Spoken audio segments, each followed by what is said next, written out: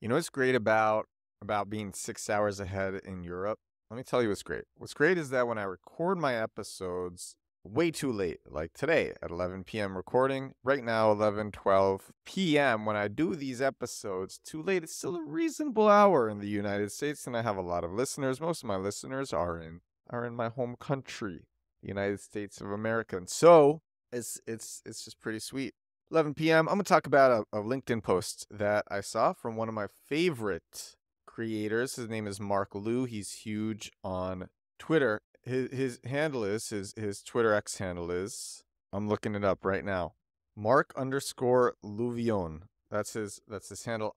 He's been crushing in marketing recently. He has 53,000 followers. I think I started following him when he had around like 4,000 followers. He's been doing something lately where he's been superimposing himself into videos from movies or TV shows or trailers, and he's using these videos to promote his products. Brilliant marketing tactic. He's shooting in front of a green screen, putting himself in iconic videos and using these to promote his own SaaS products. It's so cool how he does it. But I started following the guy when he only had a few thousand followers and he was still finding his voice. That's what I'm going to talk about, because he literally put up a post saying how he got to 50,000 followers. And right now his MRR is, one of his startups is, and he's an indie hacker. He's an indie hacker. So this guy, like someone like Peter Levels, probably only has like one part-time employee or something.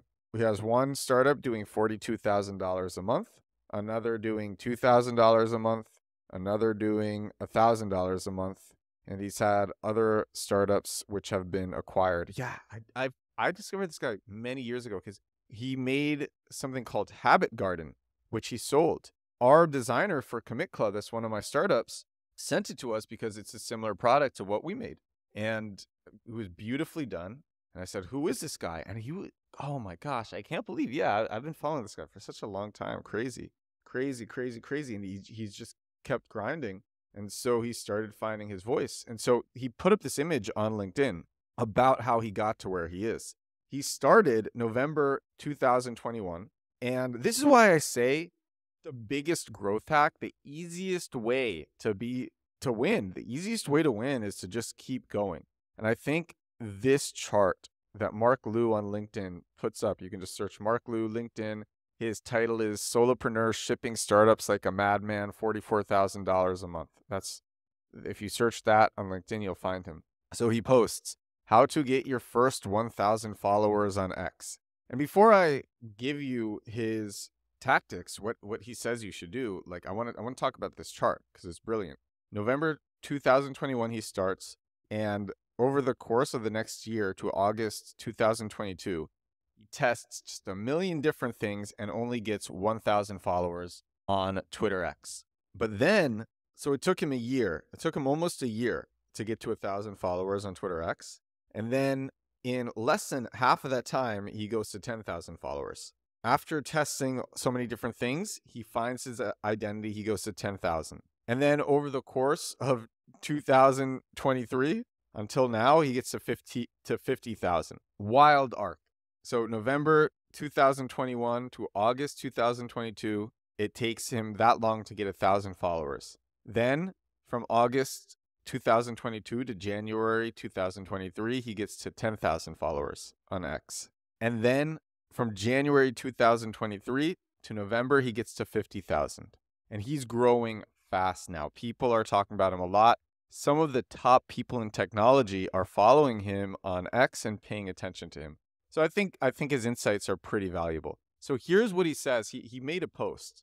He says, if I had to start again on Twitter X, this is what I would do to get followers faster. Start by finding your identity. Are you a tech solopreneur? Are you a designer? Then build your profile around it. So basically he's saying niche down and build your profile around that niche. He says your bio, mention your identity explicitly. If you have a relevant track record, add it. Otherwise, keep it simple. Your name, it should be your name or a nickname, not your startup or revenue goal. Your profile picture, it should be as close to you as possible, unless you're in crypto. Your banner picture and pinned tweet showcase your identity or promote your work. Ditch everything that doesn't add value to your identity. Dad of 3, part-time student, hobbies, ditch all that stuff. And now onto the most important part. And this part I've heard from other people. Engage with creators of your expertise.